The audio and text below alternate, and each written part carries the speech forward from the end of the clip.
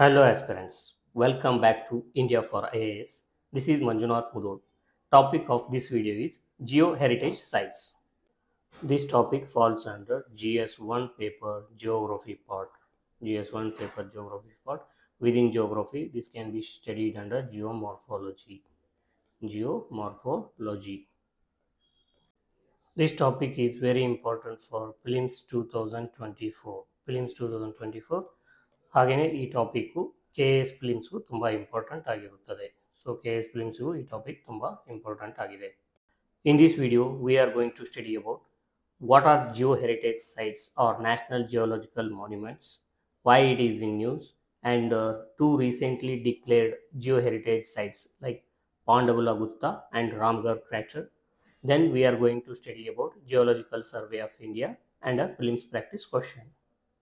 Recently, Pandaga Gutta, an ancient geological marvel which is older than Himalayan hills, has been declared officially as the sole geoheritage site in Telangana. ಇತ್ತೀಚೆಗೆ Telangana state ಪಾಂಡವಲ ಗುತ್ತ ಅಥವಾ ಪಾಂಡವಲ ಕೊಂಡ ಎಂಬ ಒಂದು ಗುಡ್ಡ ಪ್ರದೇಶವನ್ನು geological heritage site ಅಂತ declare ಮಾಡುತ್ತೆ. ಈ ಪಾಂಡವಲ ಗುತ್ತ ಎಂಬ ಸೈಟು ಹಿಮಾಲಯಕ್ಕಿಂತ ತುಂಬ ಹಳೆಯದಾದ ಒಂದು ಭೌಗೋಳಿಕ ಪ್ರದೇಶವಾಗಿರುತ್ತದೆ. In addition to this, the Rajasthan government designates Ramgarh Crater in Baran district as a geoheritage site.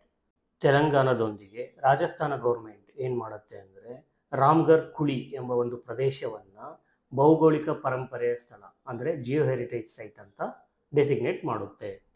Now we will briefly study about the ಪಾಂಡವಲ Gutta R ಪಾಂಡವಲ ಕೊಂಡ. This ಪಾಂಡವಲ Gutta site has a rich rock shelters. It showcases habitation from the Mesolithic period to medieval times. This rock shelter also has Paleolithic cave paintings. So in this image we can see here the Paleolithic cave paintings done by the people of that time. So this painting offers insights into the prehistoric life. And in this Pandavala Gupta cave paintings, we can visualize the various paintings of various wildlife species such as bison, antelope, tiger and leopard, along with symbols like swastiks, circles, squares and weapons. Apart from animals and symbols, the paintings are also adorned with geographical or geometrical designs and impressions, and the colors that are used are green, red, yellow and white pigments. Because of this attractive cave paintings and hilly topography, the Pandavala Gutta or Pandavala Konda has been one of the sought after destination for rock climbers. So this is all about Pandavala Gutta, its geographic features and prehistoric rock paintings. So then friends, you have to comment. So which are all rock cut shelters in India have cave paintings? Now we will briefly study about the Ramgarh Crater, which has also been declared as the Geoheritage Site by Rajasthan government. So in the following image we can see the Ramgarh Crater. So this figure shows the Ramgarh Crater. This Ramgarh Crater was formed approximately around 160 million years ago. It was formed due to meteor impact. So this meteor impact created a 3-kilometer diameter crater. So in the following figure we can see the 3-kilometer diameter crater formed by the meteor impact. From the ecological and environmental angle, this geological site is very important as because it provides essential ecosystem services and it contributes significantly to the region's ecological balance and biodiversity. So considering its biodiversity and ecological significance, Rajasthan government declares the Ramgarh Crater as the Ramgarh Conservation Reserve under the Wildlife Protection Act 1972. In addition to this, this Ramgarh Crater also has the Pushkar Talab complex within the crater. And this Pushkar Talab has been designated as wetland under the Wetland Conservation and Management Rules 2017. Now we will look into what exactly are geoheritage sites or national geological monuments. So coming to geoheritage.